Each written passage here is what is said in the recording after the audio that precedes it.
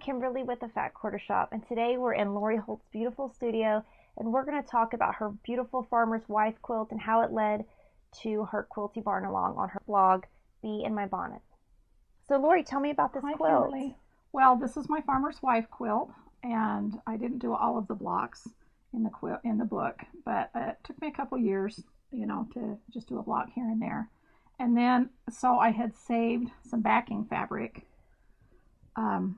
Annie's Farm Stand from Lake House Fabrics. I had saved that fabric for the back to use, the seed catalog print. And when I finished and got it set, I pulled out my yardage, which I thought I had enough, but because it was 2 years later, I realized I didn't, and it wasn't available anymore. And so I decided I needed to make the backing bigger by piecing some blocks. And I decided to make some barn blocks to go on the back of the quilt because it is the farmer's wife.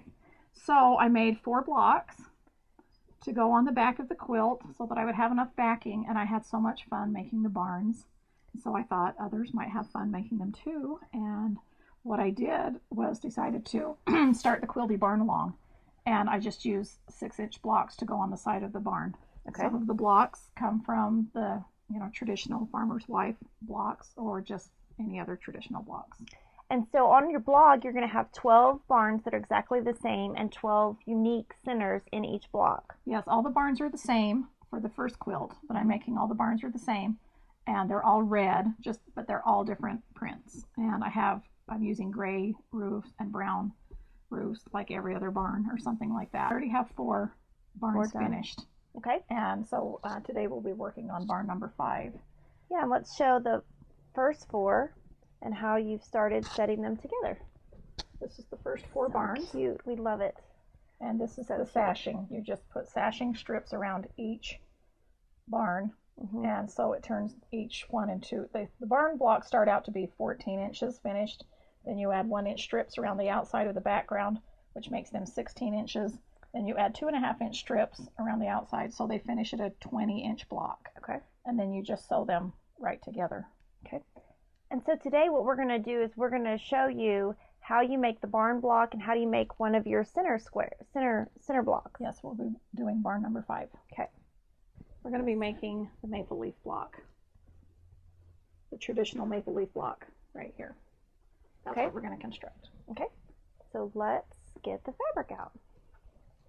Okay, so our first step in our Quilty Barn Along today, showing the block number 5, is we're going to make this traditional maple leaf block. So Lori, tell me what we've cut to make this block. We've just cut 2.5-inch squares. Okay. So I've cut a square for the stem, the brown, and then these are the squares here, and then these 4 will become half square triangles, and then we'll just keep a background that's here. So we need to cut 4 squares of the background to go with, let's see, the half square triangles. With the half square triangles, and then we need to cut 2 squares for the stem, one to go on each side for the easy corner triangles, but we're going to cut these at 2.25-inch square instead of 2.5. So by cutting them at 2.25-inch square and sewing one on each side, we'll end up with the stem right here. Okay. Okay, so let's go over to the machine and get them stitched. Okay, so here we are at the machine, and the first thing we're going to construct is the stem. So we're just going to do an easy corner triangle on this square, but it's kind of larger than we normally do, but you'll see it works out perfectly for the stem. So you just line it up at the corners, and you're just going to sew from corner to corner. And I have my angler on my machine, so I have a line down the center that lines up with my needle. So when I sew easy corner triangles, I just stick my needle in the end of the corner and then line up my corner down here. I ignore this outer corner, I'm just looking at the corner of the easy corner triangle that I'm sewing on. And I just stitch.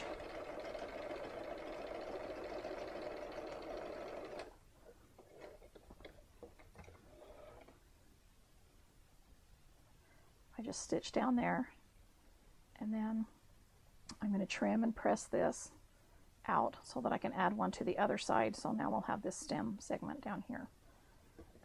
Okay, so here we are back at the machine. I have cut an approximate 1/4 inch seam allowance past my stitching and pressed towards the triangle. And now we're going to add the other one.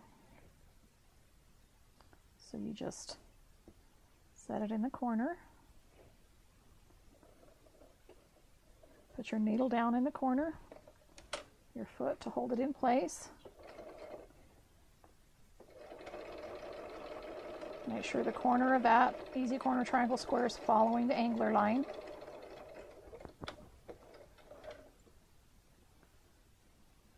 Now we'll trim and press that open, but you see that we've got a 2.5 inch square again, but we've got a stem going down the center. Okay, so here we are to the machine, and we've trimmed and pressed towards the triangle, and there you have your easy stem segment. Let's see, now back to 2.5 inches square, just like all the others. So then we can go ahead and construct the half square triangles. And how we're going to do that is just right sides together. We just need to do 4 of these. And just the same way with the half square triangles. We just put a needle in the corner, put your foot down, make sure that it's lined up here. If it's lined up here on the corner and you've cut accurately, then it's automatically lined up here. So you don't have to worry about lining up all 4 corners. And just stitch from corner to corner. And I'm just going to continue on with the remaining 3.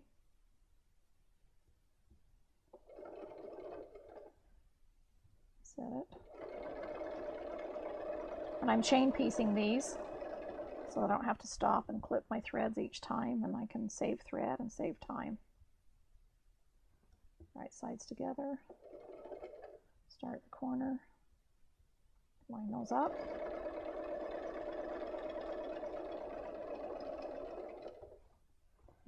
Last one. This block is a really good way to use up leftover 2.5 inch squares, because it's just a scrappy maple leaf that I like to make, and I've used it a lot. Okay, now we clip our half square triangles apart, and then we're going to go over and press them. Okay, so now you have sewn your half square triangles. Show me how you're going to cut those and iron them. Okay, I'm going to just give them a quick press. And then, because this one has kind of a flower in the middle, I kind of want to decide which one shows. So I think I'm going to trim this off and then open it up and press towards the dark. And you're cutting approximately 1/4 inch away from your seam. Yes, it doesn't have to be exact because you've already sewn it, but just approximately 1/4 inch. So that segment goes there. Quick press.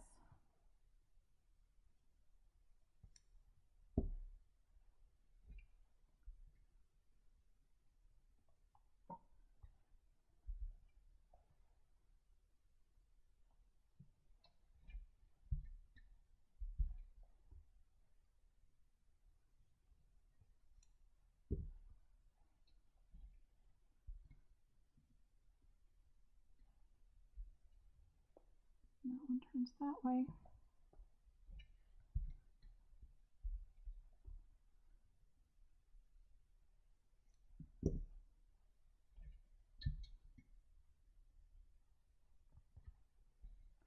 And this one turns this way. And then we're going to go over, now we've got our 9 patch, and then we're going to go over to the machine and join them together into rows. Okay.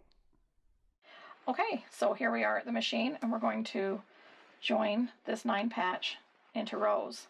But first I'll just join this to this, this to this, and this to this. So I just flip it over, right sides together.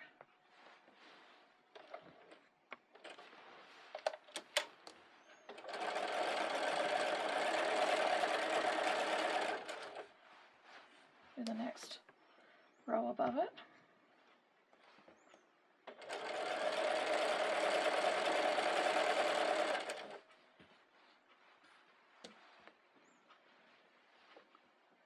Line up the corners in the beginning.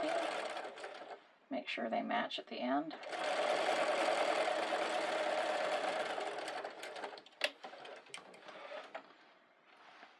we'll lay them right back out on the design board.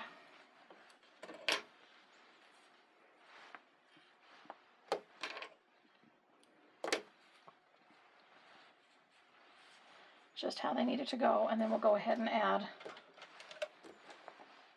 the squares on the end.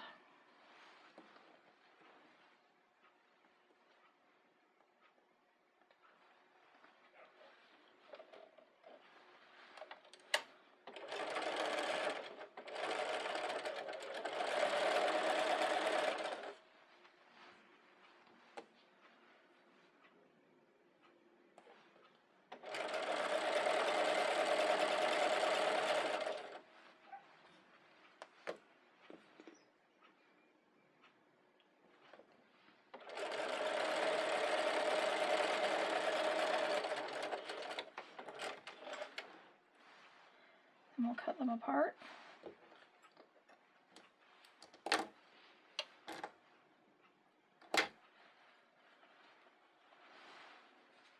Lay them back out.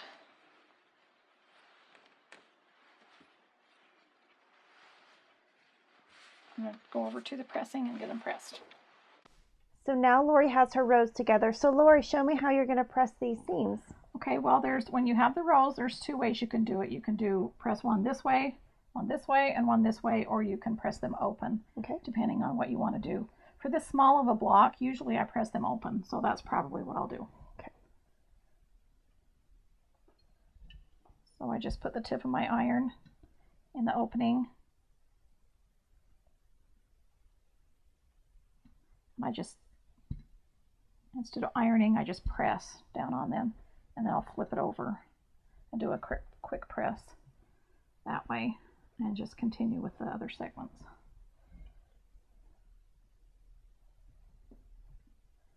That way, if they're open, it's very strong seam. You don't have to worry about pressing your seams open because they're going to be in a quilt. And they'll be quilted over and sandwiched with quilt batting and the backing. Just make sure you use a stitch that's secure.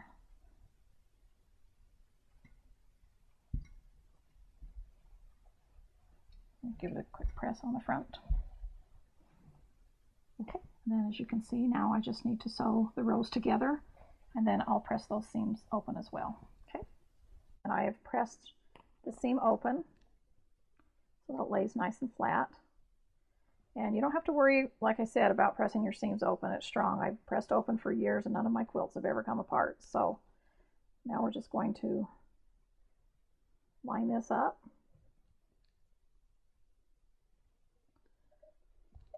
And add the remaining row. I like to put, when I'm using small blocks, when I'm making small blocks rather, I like to press after I add each row so that my iron doesn't smash what I've previously sewn.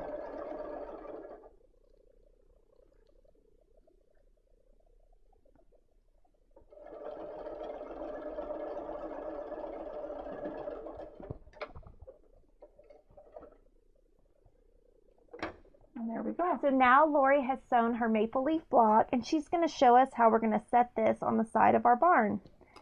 So, okay, so I just go to a bigger design board where I have laid out the pieces for my barn. And you can find all the cutting instructions for the barn on her blog at Be in My Bonnet. Okay, and then, so the first thing I do is I'm going to add strips around here. To frame your block. To frame my block. So I'll go ahead and do that first and then that will all be complete. So here I've pressed the block. I've sewn the strips on the sides and pressed towards the strips. Okay. And so now we can add it back onto the design board where it's going to go, and then we're going to start building our barn around it. And what I do with the block is I start with the smallest segment, so we're going to start with these little roof pieces up here. Okay, so you've sewn half of your flying geese now. That's right. So what I'm going to do is I'm going to trim them.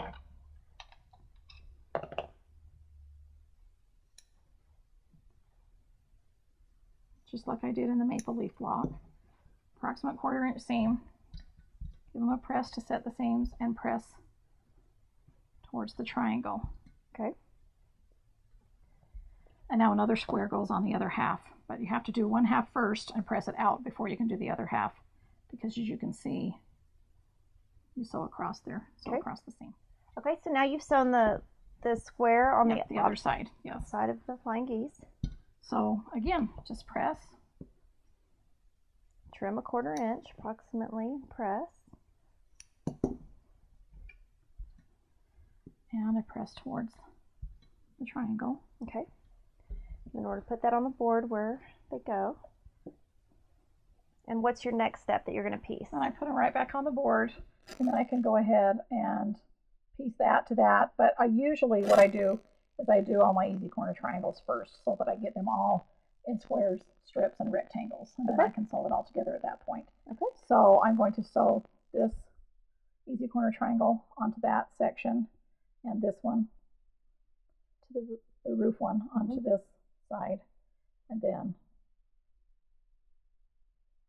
this one, if I can get it on there, onto that side. Okay, so let's go sew. Now we have sewn our easy corner triangles onto our rectangles. So tell me the steps you've just completed, Lori. Okay, I've just, like you said, just put the easy corner triangles on there. I've trimmed and pressed towards the triangles.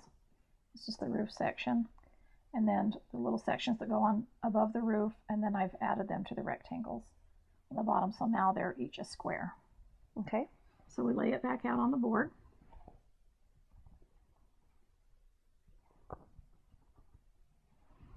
Okay. And then, let's see. Now show me what you're going to sew together next. So now I've got everything into squares, rectangles, and strips. And I can just, I can sew this into a row so that it will be the same size as this. I can add the sides onto the door so it will be the same size as this. Okay. I can make this whole row. Okay. I can join this to this. Okay. So it's just a process of elimination. I just do each step at a time till we get smaller and smaller. Okay. So let's go sew. So Lori, tell me what you've just sewn together. Okay, so I sewed the whole top row together here. I made this into a row. And so now I can start joining all of these sections. Okay. I'll join together. I'll join these two sections together, and then they'll be the same size. Okay. These two sections, so that I can join them together. Okay. Let's do that. So now we have the two bottom sections of the barn done in the top. So tell me what we're going to sew together next. Well, we're going to put the two sides together, and then join the top, and the barn will be done. Complete. Okay. So we've now finished the 5th block from Lori's Quilty Barn Along. Tell me how you would finish this. Well, I'm going to finish it just like I've done the other ones. I put the white sashing around it, and then added the printed 2.5 inch strips, and all of that is on my blog. Yep, at Be of My Bonnet, and visit us online at fatquartershop.com, and have a quilty kind of day.